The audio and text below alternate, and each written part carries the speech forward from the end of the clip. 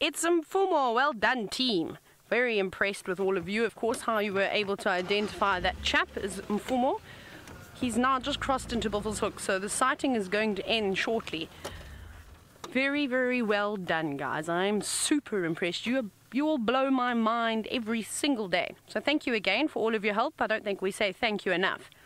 Now it seems as though Mfumo he's got his nose to the ground now, so he's obviously trying to pick up a scent of the females. I can go back for you a little bit more, Craig, if that will help. Just try and go back. Make sure there's no car behind me. We'll watch him as he starts to disappear. So it seems as though the Nkuhumas have actually done a sneaky and they've already crossed over. I think they must have left Mfumo while he was sleeping. And they got up and quickly disappeared. Which wouldn't surprise me. I've seen lionesses do that quite a few different times. Oh, well, on a number of different occasions, sorry. So I wonder if they didn't maybe urinate there. Remember, lions also have got scent glands in their feet. You go forward, you see if we can get a view here. Just roll down. So I think that's what he's looking for at the moment. But he's going straight towards Tamboti Dam. He'll probably have a drink there too. It's been a hot afternoon.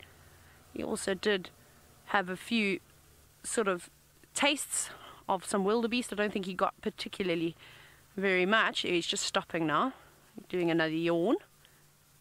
And off he goes. And what I'm hoping is, Crazy, I hope he goes onto the dam wall. Because then we'll be able to, of course, have a look at him. Now there are lots and lots of cars here.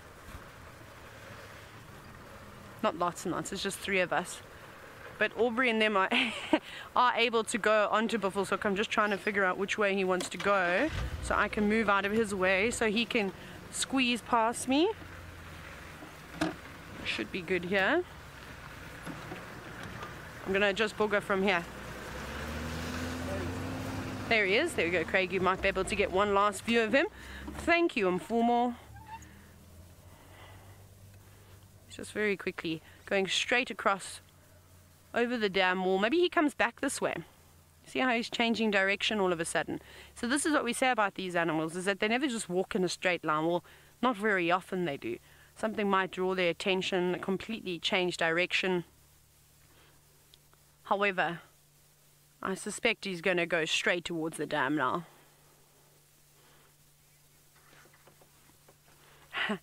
Now, Steel Max, you're wondering if I feel lucky when I find lions. You know what? I feel lucky when I see any cat. We didn't find him, though. All the credit goes to Aubrey. We were just helping him in the area. And it seems as though he was checking the right spots. We weren't far off him. You know, the arrow-marked babblers now also going crazy. I think he's just disappointed in himself that he's let the girls give him the slip. Because William, Aubrey's tracker, said that, no, he could see all the female tracks crossing on the road in front of him. Now, wouldn't that be nice? Now, look back here, please. Not with the trees in front of your face and Mfumo. Take 2 steps back, you silly cat. Ah, typical. Isn't that lovely? I don't think going back is actually going to help us at all, because it doesn't move those trees out of his face. Now he's trying to listen. Obviously, trying to pick up on their scent is not working too well. So he's looking back the way he came, going, oh, maybe they were still there. It was one of the funniest things I actually have watched in my career, is watch the Southern Pride, which is down the Southern Sands, escaping from the Charleston males. That was really funny. Literally, those boys would go to sleep, and they would get up and they would creep away as if their life depended on it.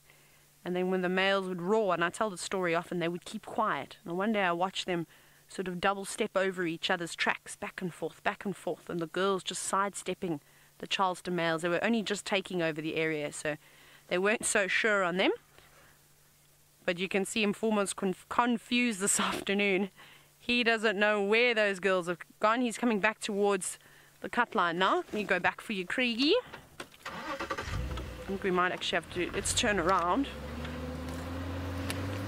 I think that'll be the easiest bet.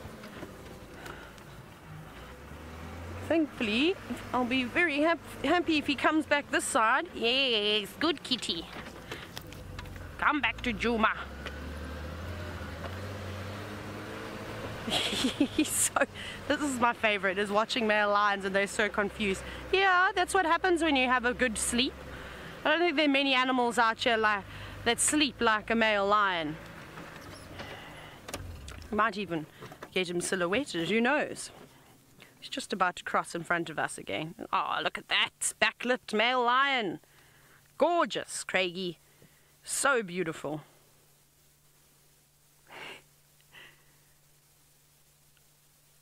He's also, this is actually what I look like when I'm tracking. I must tell you, going forward, having a look at the tracks, then going back, doing a circle, bending down, right down, you know. He doesn't know what he's doing. I think the lines have definitely crossed over. Right, back over this big hump we go, Craig.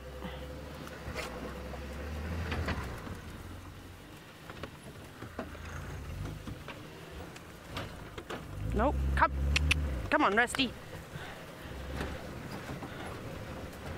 I also need to watch my tires because I drove over some sickle bush earlier. There he is. His eyes look so lovely and golden. That's one thing I never really noticed. Perhaps it's his eye color is changing as he's getting older, but they are starting to resemble Nsuku's eyes, the lovely golden color. I suppose he's a young boy still. He's still got a bit of growing to do. Definitely looks like he needs a decent meal though. Now don't go into the drainage line, please. Ah. Steel Max, thank you for all the questions today. Remember, if you would like to ask questions, just as Steel Max is, you can hashtag Safari Live on Twitter.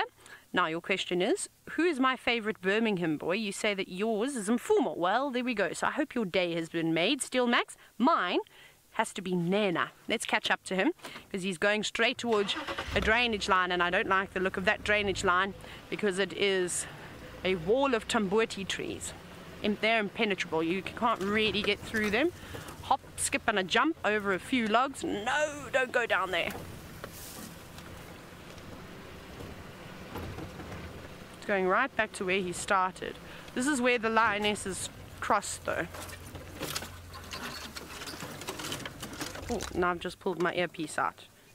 Right, that got hooked on a buffalo thorn. My earpiece cable did not stand a chance. See, he's not even bothering about us at the moment.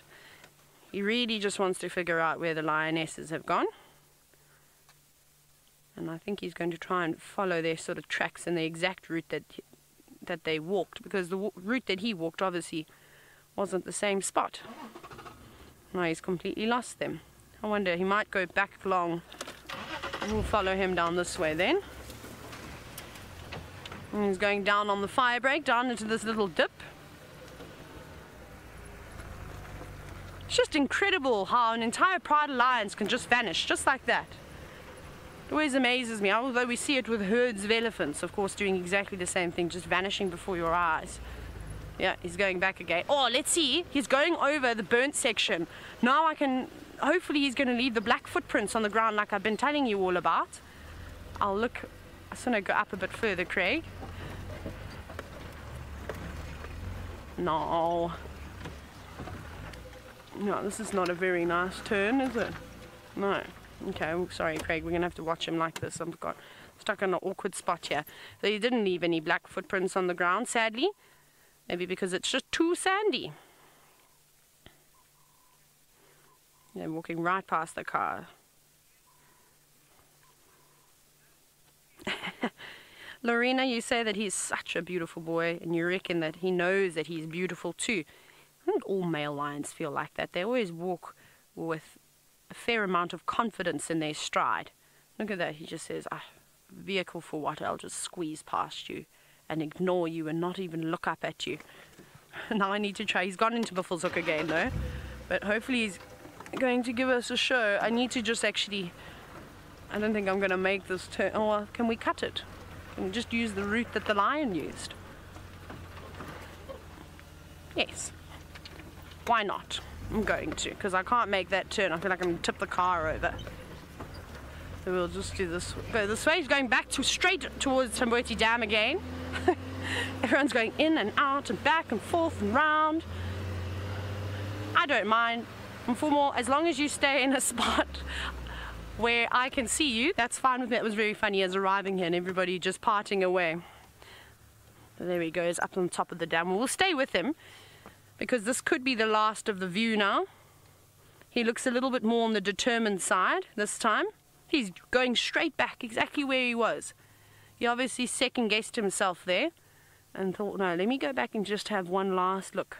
I didn't see their tracks crossing over. We should see him pop out again. There's another animal pathway. Maybe he'll come down. We'll get one last view of him. No. And off he goes.